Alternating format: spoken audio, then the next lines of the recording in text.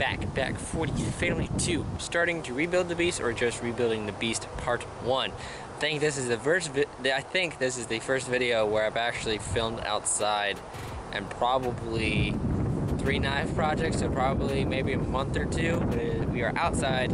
It's a glorious day. It is July 9th.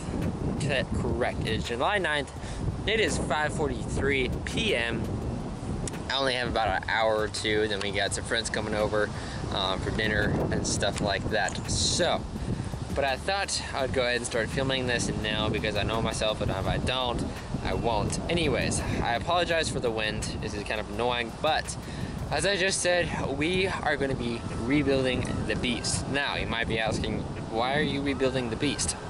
For one reason is this box was designed for coal forge, and this thing is literally full of sand and probably ants, and as you can see, it is starting to grow some things, and I have not forged in probably 2 months. And second thing I realized is with the box forges I've seen mostly, it does not have any insulation, and the pipes are getting hot, and it gets hot up to here, all that stuff. So number one big reason is it is a huge old heat sink. That's one of the main reasons, is it's just a huge old heat sink. And then for filming reasons, I need to shift it around a bit, so I actually have good camera angles that does not show where I live, because I ran into some of those problems when I was filming knife making videos when I was forging.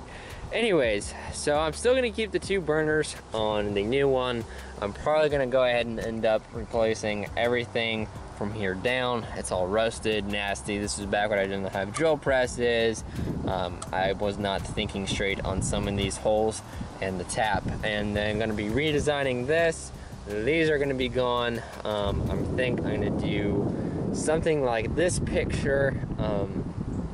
Oh wait, that's copyrighted, so I don't think I could throw it in here. But anyways, I was basically gonna go, I'm gonna have a flange, and then I'm gonna drill a hole through the brick, and I'm gonna attach the flange to the brick itself. Something like that, I think. And then I'm going to try and curve as much as I can so I can keep the most heat as I can in here. Something that Sam Towns Bladesmith said. I will leave a link into the live stream of Forge something 101 or whatever. The reason why a lot of people use like helium tanks is because when it's rounded, when the heat bounces, it'll actually bounce back, versus straight open like this. I think you can see that. Yeah, straight open like this, it just goes yeet right outside there. So I'm gonna make it as curved as I can, and I'll probably still use forged doors. And I also want this back axis. I also want to make this a back axis as well, because I might be having someone else forge with me here soon.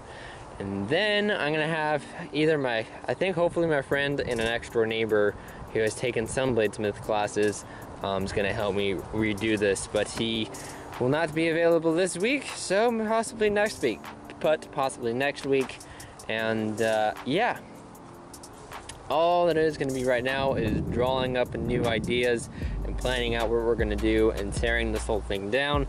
This guy is going to get knocked out to either a 2x4 or just a 1x4, but probably end up being a 2x4, and probably going to get raised and then forged brick. And then, as I said earlier, going to keep the 2 burners and probably the same amount of length this way. Then I think also the same height. I'm sorry for the camera angle, trying not to show where my house is. Anyway. But it's going to be 11 inches this way, because you don't want your blade in direct flame, because it'll oxidize it, you lose more mass to scaling, everything like that. So just real technical stuff that I know. Now, this, I'm going to try and keep this. I think I'm going to throw this on the new one, and then somehow get it to where I can still put that on. But you'll see. But as I said, if you can see all those ants, there's dirt in here is probably full of it. And yeah, and there's subtle things of making sure this place is keeping This is being kept weed whacked, which I'm in charge of weed whacking this property, and as you can see, I've not been able to do so. One of those things mainly is I'm really busy with school and bladesmithing, and also, again, apologize for the wind, I started a new job, so I'm working Monday, Tuesdays, and Wednesdays, and then doing school the other 4 days. So now I'm actually able to work on this stuff on Sundays and stuff. So anyways, it's gonna be fun trying to do a video a week because the new schedule is I'm working at least 8 hours and at the most like 15-hour days. So yeah, it's real fun. I like the new job a lot better than working on Sundays. And that's enough of me talking. I probably talked, I don't know, 3 minutes. 5 to probably 6 minutes probably. But anyways, I'm gonna go ahead and start taking down the forge or the beast. I'm still gonna keep the name for the new forge because I'm hoping it will stay a beast. Anyways, as always with the channel, guys, let's get into some time lapse.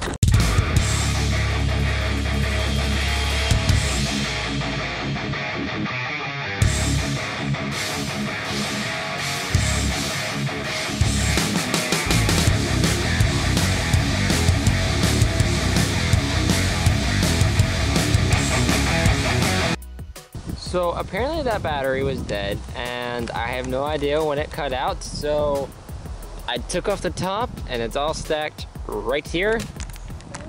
Right there, I don't know if you can see that, and then there's another stack off to that side. So now I gotta get, oh hey, where's my hands? There we go, I gotta get all that dirt into that wheelbarrow, but we'll see how much we're able to get done because there are some clouds moving in that I don't like the look of. And it is 6:19, and we're having dinner at 7:30. So, let's see how much we are able to get done. Let's get into some more time lapse.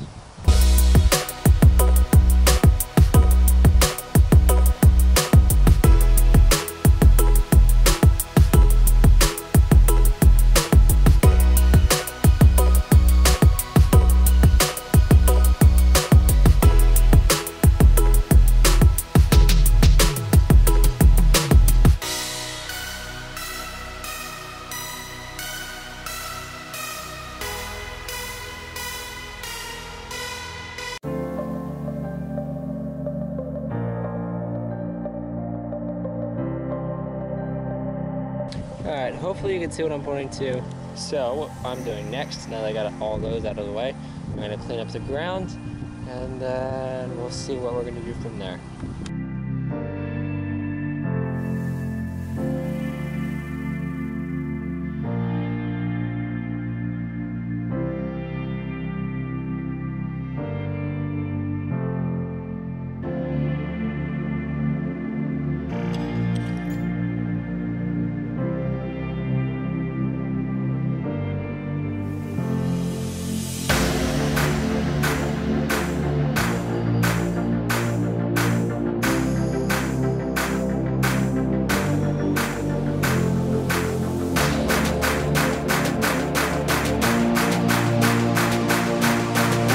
Alrighty guys, it is now the next day. Time checked for y'all.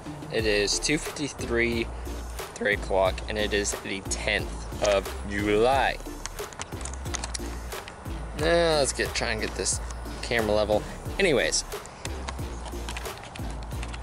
I went ahead, redid the sawhorses. I'm putting the forge opening is going to be right here for filming purposes, so that way I have all of these angles and I can actually get shots of the blades in the forge itself, because before I wasn't really able to do that.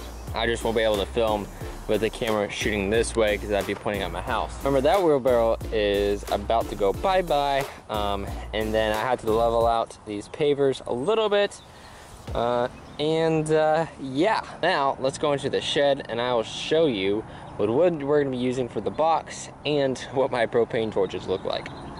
As we are in the shed, still have to turn on the lights. It is ridiculously humid in here. I need to put some fans in here. What I was thinking the other day is like cutting out boxes in the sheet metal on this wall back here and then sticking like 2x4 frame in here, sticking some fans in there, because it is ridiculous right now. it'll turn on. Anyways, these guys are in some pretty bad shape. I wasn't able to get these guys off at all. I was banging on it and everything. And then, yeah, as you can see, this one's really bad. As I said before, this is back before I had a drill press and everything like that. As you can see, you normally want that pretty straight. So that's probably why my flames were really bad.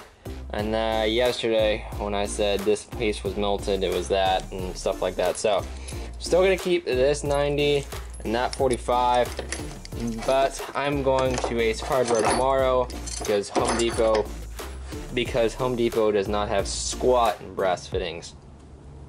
So, this is what I'm going to be getting. I'm going to be rebuilding these. I'm rebuilding the burners. And yeah, because as you can see, you generally want these pretty straight. So, that's going to be happening tomorrow. I'm going to be putting a list together tonight of stuff I'm going to do. And I will leave a link to, and I will also leave a link to the burner I'm going to be doing. Those are from the King of Random when he did his metal foundry.